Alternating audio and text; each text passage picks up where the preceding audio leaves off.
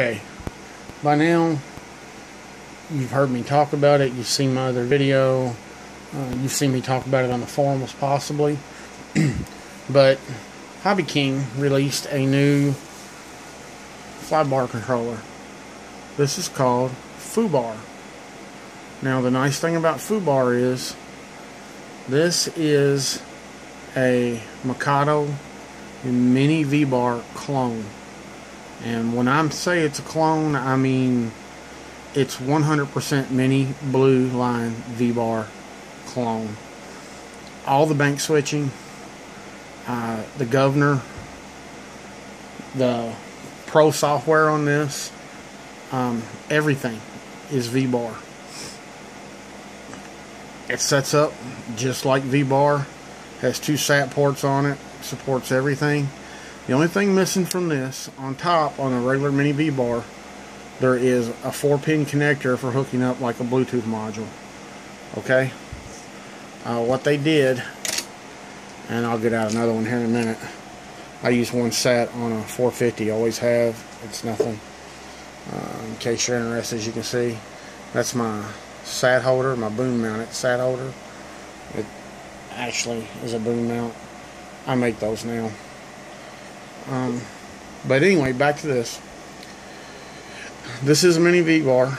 The connector that you connect up to, and they give you a USB cable to do this with, it's right there. That is a 4-pin mini B connector. It's an old style USB connector. When I say old style, some of the old Citizens receipt printers had it on it. The old toy cameras you used to get at like Walmart or Kmart or somewhere like that the kids would plug into a computer. That was the connector it had on it. I don't know why they went with that style connector, but they did. I really wished it would have been on top, because with it being there, it does limit the way you can mount this thing to some degree if you want to access this port. Luckily for me, on this TS, well, now they call it a TB. When it first came out, they called it a TS frame 450 Pro. It worked out because the plate is bigger, the servo mount's there, and I just shifted the gyro over into the plate, and it gave me access because there's a hole in it right there that I can stick the cable through and get right to it. You know, I got lucky. But anyway, the 4 pins it's missing are for the Bluetooth. This is a 4-pin connector. Well, guess what? If you can get a hold of a mini B, which that's what that is right there. That's a 4-pin mini B. If you can get a hold of one of those, cut it about, you know, as long as you need, but okay. This is one of those $8 to $10 eBay Bluetooth adapters. On the back it's labeled, and I'm sorry, I got the flash on. The light down here is bad, but they're labeled on the back, as you can see, what the pins are on this thing. So you just set that up, and it will work. I just did this last night testing it, and it does work. I'll clean it up. I'll make that usable. Now, if you can't find one, let me go over here to my little box of goodies. One of my little box of goodies. Here's another one. I ordered 2 of them because I got them when they were $50 instead of $60. It comes in a box like this. This is all you get with it. You get this USB cable, which all this dongle is. It's a USB to serial. That's all it is. There it is right there. So going forward, we'll use this one. We'll move the helicopter out of the way because it'll be easier to do. So, and you get a bag with adhesive and the receiver cables if you want to do it that way. So anyway, the connector is a 4-pin mini B. You can take the end of this cable back to about, I don't know, usually 10 centimeters, 20 centimeters, 110, 120 millimeters, and cut it off. Then strip it back about 3 centimeters, and then strip each separate wire. And the trick with this is, and I don't know why this is or why it came out that way, you can actually plug the end into the FUBAR and then use a multimeter and check for power. And when you read the same power that's coming out of your that's powering your electronics, I set it for 5 volts because these are only rated for like up to 6. This is a HV setup, but I just lowered the voltage until I can get one of these with a voltage regulator in it. I have one on the way. Now, so you cut this off, you strip the wires back. You can plug this into here, and you can either solder this right to the Bluetooth adapter or add a connector onto here, any 4-pin connector or 2 2-pin connectors, and just color the 2 different colors so you know which one goes to which. So you can actually plug them back up and use the USB cable if you want to. That's all that is. Okay? Once you're past that, you can start using this. The same tricks for doing this with vbar is the same as doing it with the vbar and the eBay Bluetooth module. When you connect this up to the computer, or when you hook this up, if you haven't renamed the module, this one comes up as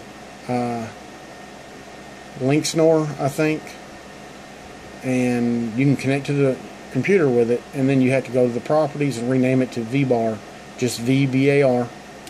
And once you do that, you load the vbar Bluetooth software. It's the same software, just a Bluetooth version. Click on the little BT at the top for Bluetooth. It'll scan for it, and when it finds the vbar, click, it'll automatically connect, and then you're good to go, and you're doing everything without plugging in straight to the computer. The nice thing with this is you can actually hook one of these up to your flybarless controller, leave it hooked up.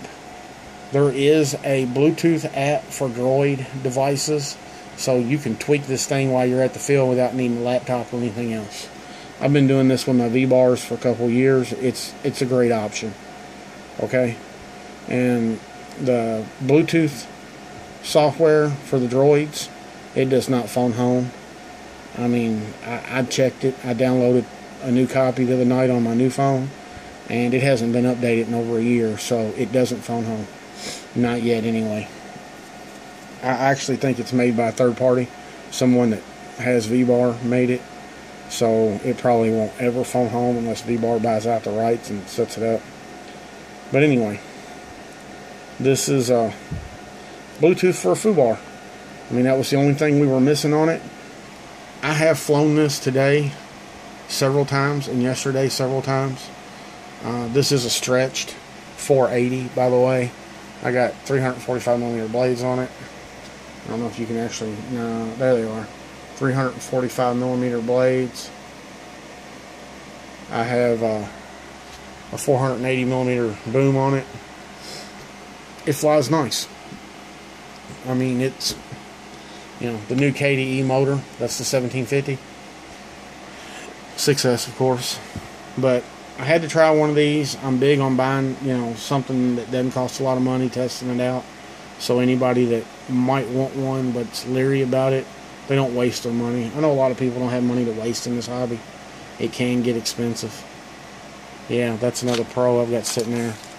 I've just got to put the tail boom holder back in it and put the boom assembly on it and the skids on it, and that one's actually ready to fly. I got a new head for it. I went ahead and I'm converting that to DFC.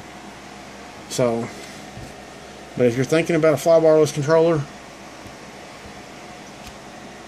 that's it right there. I mean, they're now $60, and I can tell you, I've flown everything out there. My 600 right now has a full-size Blue Line V-bar on it. It will not ever come off that helicopter. I mean, it'll stay on there to the day it quits working. I've got it tweaked and set up perfect, and you couldn't ask for a better flying machine. You know, I've turned the gains up on this one today. I'm going to turn the gains up on the tail just a little bit more, and this one will be done. It was really nice. I had it out today, and it was a rocket. I mean, I'm running 14 negative, 14 positive on the head. It's a 6S setup. I need to turn the head speed down a little bit. I'm still running at 3200, actually 3250 in idle up to 3125 in idle 1. That was for the standard 450 blades, the 325 millimeters. Then I've gone to the bigger ones. I probably need to turn it down just a hair. It turns them. It doesn't have any problems, even on 14 degrees with this motor. I mean, it's a rocket. It shoots straight into the air. It does wear my batteries down pretty quick, though. So I'm thinking if I lower my head speed a few hundred RPMs, I mean, with 14 degrees, I'll still have everything I need. So, anyway, if you're looking for a fly barless controller, wondering about this thing, you know, curious as to, you know, if you can get a Bluetooth on it, you can. It's just this simple. I mean, that's all it is, okay? And if you look at this for whatever reason, like I was at earlier, the black wire is actually the positive. The green wire is actually the ground. The white wire is the transmit, and the red wire is the receive. So VCC is black, ground is green, TX is white, and RX is red. From what I've seen, that holds pretty true with all of them. I actually have a Spartan Blue Link coming. It's a class 1. This is a class 2, which means this thing's good for about 30 feet because it's class 2.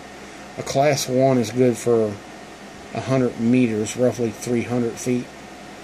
It's also got a voltage regulator built in, so it'll work with the high voltage. You can get them at Spartan's online store in the clearance section. They're $50 because they're phasing them out. vbar released a new Bluetooth, which I think it's class 1, and they're $120, which is what the Blue Link, I believe, was. So for $50 US, it says when you go to order it with the shipping and all, it was like 33 pounds, but it came out to like $50 US. So I figured, you know, for a 100-meter range on the Bluetooth, I can use the vibration analyzer in this while I'm flying and know exactly what's going on. So it's what I'm doing. You can get a class 2 Bluetooth module probably on eBay for $15-20. Do the mod yourself. It's your choice. But that's all I got for now. Thank you for watching.